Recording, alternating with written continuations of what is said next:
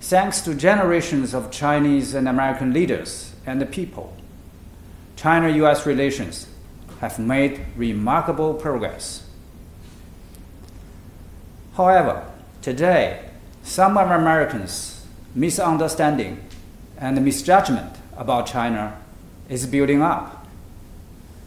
A fundamental one is to define America's relations with China as democracy versus authoritarianism, and to stoke up ideological confrontation, which has led to serious difficulties in China-US relations.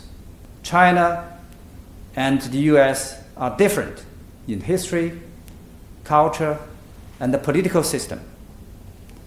But just as President Carter said, both the American and the Chinese people desire peace and prosperity, and the leaders in Washington and Beijing share one common goal: to create peaceful and stable conditions for their people to pursue happiness. This is the biggest commonality between China and the US. We never say that our system is the best, because we know only the suited is the best. Whether it is good or not should not be judged by what we say, but what we do. Our two countries should not and cannot change each other.